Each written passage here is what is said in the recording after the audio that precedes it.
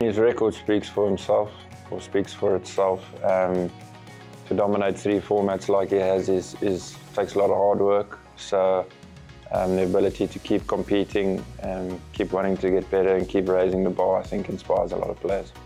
Famous for the pick-up pull shot, so if I could pick one thing, I'd probably pick that. It's always good watching him bat. He's a world-class batter, as we all know. Been doing for, a decade. I just enjoy his fiery character, his competitiveness, that, the will to win.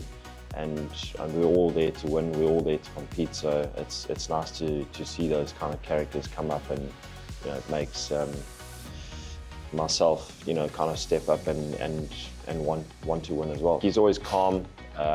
He just seems like he's got it all together, and obviously his pick-up pull is great to watch. Extremely talented player.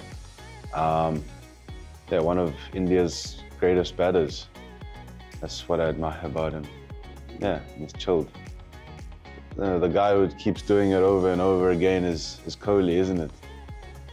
He just does it over and over again. So yeah, I would say he's the best. But he's a special cricketer. When he's in form, it's not a lot of bowlers that can bowl to him. So hopefully he won't get form against us. But yeah, no, I think his cricket brain, I would like to pick his cricket brain a little bit. His execution is on a different level. He doesn't really miss, and he's obviously got a good cricket brain.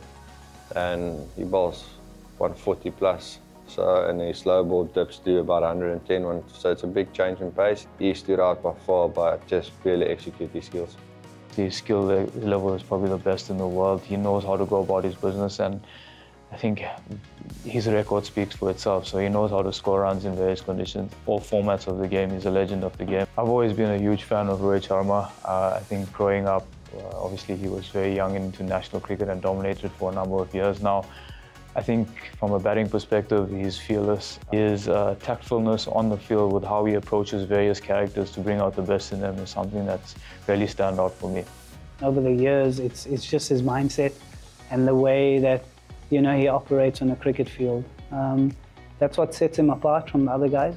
And fortunately, I've played with him as well, so I've got to know him a bit more on a personal level. He's a world-class batter. There's no denying that. He's done it for so many years. If you're not a world-class player, you don't do it over and over again.